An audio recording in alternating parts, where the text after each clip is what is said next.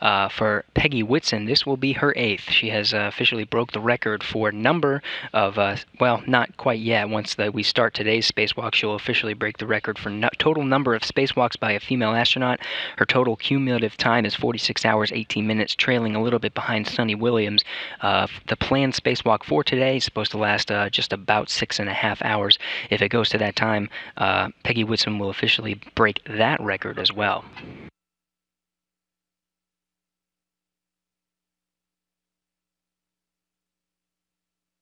The thermal cover open on the outside of the International Space Station.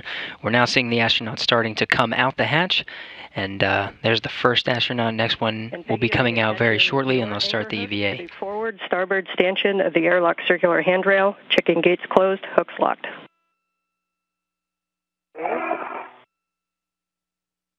Put a local down first.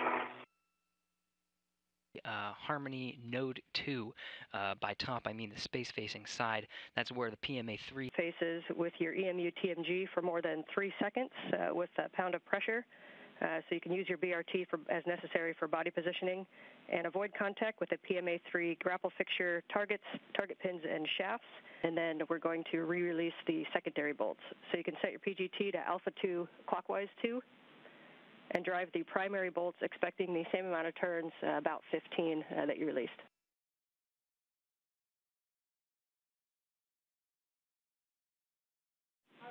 Shane, your next step is to drive the primary bolts, so we can configure your PGT when you're ready.